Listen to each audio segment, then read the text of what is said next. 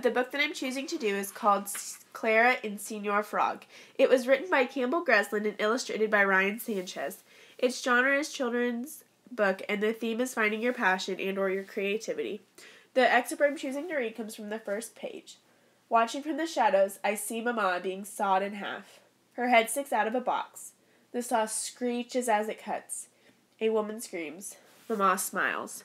I yawn. The illustration that I'm choosing to use comes later in the book. I really liked the colors and the brightness, and I just really thought that that made the pictures really come alive and jump out. The artist used oil pastels, and I think that he did a really nice job. So the 3 criteria for this book to be culturally relevant is it develops connections by choosing literature that students can see themselves in and connect to aesthetically. I think children can see themselves as the main character in this book or see themselves as an artist or as a child. The second one is it generalizes the use of multicultural literature throughout the curriculum by including text and activities. You can relate this to social studies, music, art, and the math standards. And I think that you can tie this to studying about Mexico and their art history and introducing them to a popular Mexican art called albrijes. And the third is read daily in students' native language via small group, technology-assisted reading, or parent volunteer reading.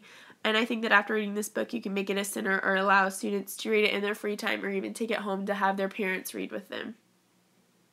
The standard that I picked is from 3rd grade, and it's determine the meaning of words and phrases as they are used in a text. So you're going to have a lot of students in your classroom who might not be familiar with Spanish words, and I think that they could use context clues in the paragraphs and even in the illustrations to see if they know what those words mean. And in the front of this book, there's a dictionary for all of the Spanish words that are being used.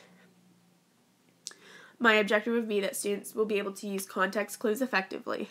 From this, I want my students to learn about context clues and that they can figure out what unfamiliar words or phrases mean. I could begin this assignment by using the passage such as Billy's Darpled Dink. That way the students' brains will be engaged and I can model for them the types of strategies that I want them to be able to use. And like I said before, we can use context clues in the sentences and again in the illustrations.